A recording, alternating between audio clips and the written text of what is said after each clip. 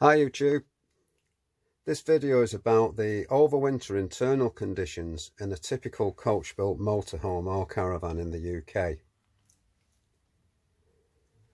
Owners employ various methods of controlling the environment of the internal space, involving heating, dehumidification, combinations of both, or just natural ventilation. As far as I know, there have been no studies into the effectiveness of these methods. So in this video, as a heating and ventilation engineer, I've tried to introduce some science into how effective these different methods actually are and whether they are worthwhile or not.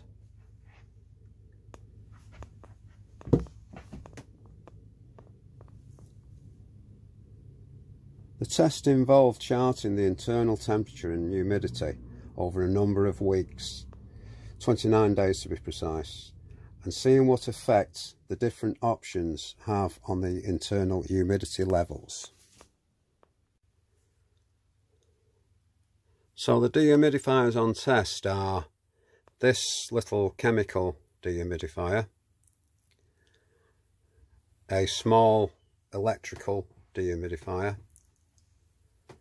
and a picture there of a larger unit, an EBAC unit. The chemical dehumidifiers, there's two types. There's the Unibond, and there's also damp clear, and there's a number of others that people use, including cat litters and salt in a tray. But anyway, these chemical units are supposed to serve areas up to 20 square meters. So it says on the box. And this motorhome is approximately 5 meters long internally by 2 meters wide. So the floor area is 10 square meters. There are two areas of concern for the leisure vehicle owner during winter storage. One is damage caused by condensation, occurrence of mould, dampness, mustiness and water damage. The other is damage caused by frost to the onboard water systems, i.e. if it freezes up, it can damage the pumps, pipes, etc. The construction of most coach-built motorhomes, compared to panel vans or canal boats even, leaves a lot to be desired with respect to air tightness. There's all sorts of gaps in the construction. There's purpose-made vents in the cupboards and lockers, especially around the boiler, but generally around the floor, perimeter of the floor. The roof lights, they don't seal unless you fit them with special kits. That's an MPK, but even the Heckies don't come with seals normally. The fridges, typically they're poorly sealed. They allow drafts all around the perimeter. And this is a Ducato cab, and the cab area is like a colander.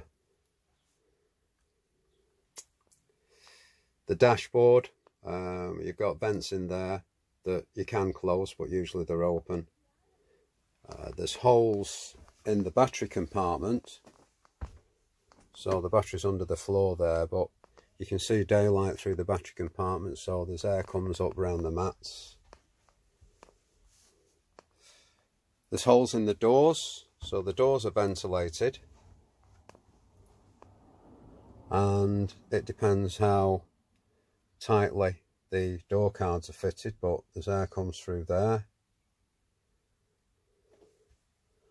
And there's some massive holes that I've found, which I don't think is unusual to this vehicle, but where the caravan body meets the Ducato cab floor, there's large holes on both sides.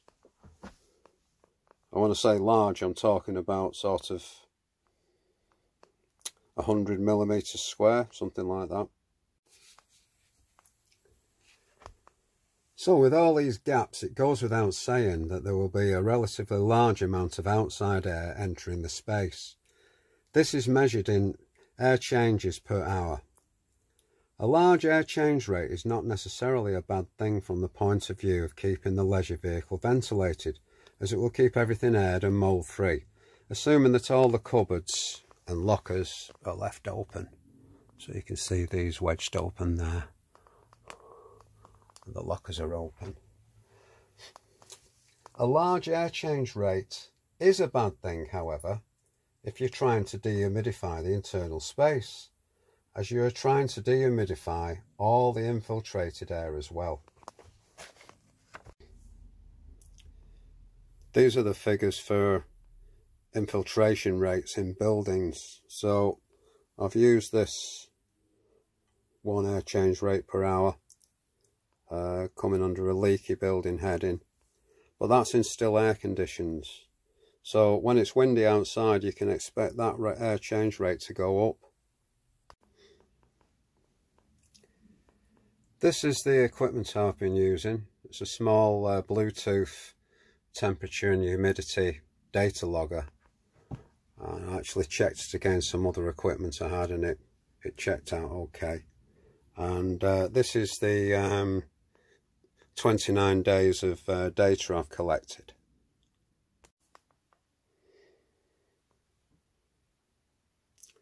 So what can we make of this data we've collected? Well, on the charts, this is showing humidity. So we've got 100% humidity there, 80%, 60%. So left to its own devices, the internal conditions are just bumping along between 80 and 60%. These blips are when I've been in and had the heating on, so the temperature goes up, the humidity goes down.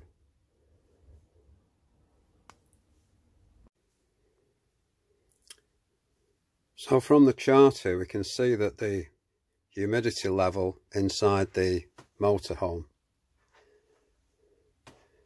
basically isn't affected by any of this equipment, which is collecting various degrees of water. The Unibond unit collected about ½ an inch of blue water in 11 days. The mini electric dehumidifier collected about 1.5 inches of water in 6 days. But none of these affected the humidity levels inside the motorhome until we get to the EBAC unit, which is a large unit, and it made a big difference to the humidity. So in 4 days it collected actually around about 3 litres of water, and you can see when I switch the unit on there, the corresponding drop in the humidity inside the vehicle. So yeah, that made a big difference. This is the largest dehumidifier on test, and it's been running for 5 days now, and pulled the humidity levels down to a little bit less than 60%. It's pulling 280 watts of power, and it's collected a tank full of water. I'm just emptying the dehumidifier's tank now. This is 5 days worth of water it's collected.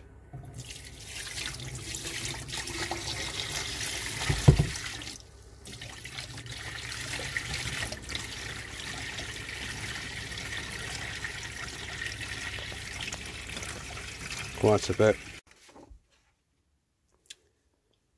So concluding this, we look at the effects of the chemical unit. It doesn't have a fan, it just absorbs the water from the surrounding air, which is immediately being replaced by a never-ending stream of damp air from outside via the natural air change rate. The small dehumidifier has a fan and collected more water, but cannot reduce the humidity within the space because it isn't big enough to offset the infiltration rate of outside air. The large dehumidifier has enough capacity. It's actually equivalent to 10 air changes an hour within the space. And it can handle the typical infiltration rates and effectively reduces the humidity levels from around nearly 80% to around 60%. So just summing up here, unless you're going to use a large dehumidifier with the associated power it's consuming, this one was 280 watts, trying to dehumidify the inside of the motorhome or caravan by these other methods, it's a complete waste of time and money. All I do is I leave all the cupboards and lockers open to avoid damp and mould. And during the coldest periods, I'll leave a little fan heater set at around 4 degrees C to avoid frost damage to the water system. And this is what I've been doing for years. It's my tried and tested solution.